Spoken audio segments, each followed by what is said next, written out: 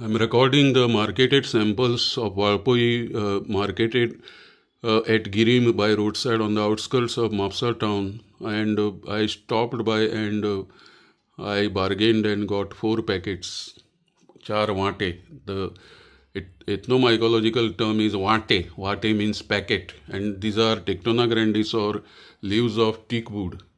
And then they are hydrophobic, and that's why they are very nice and easy leaves to wrap the vata. And that's how I got these specimens today for my detailed examination of marketed samples of Goa for this present Roen OLAMIS season in Goa, which has started from middle of June, and it will continue till September, with largest crops being marketed from next week till middle of August.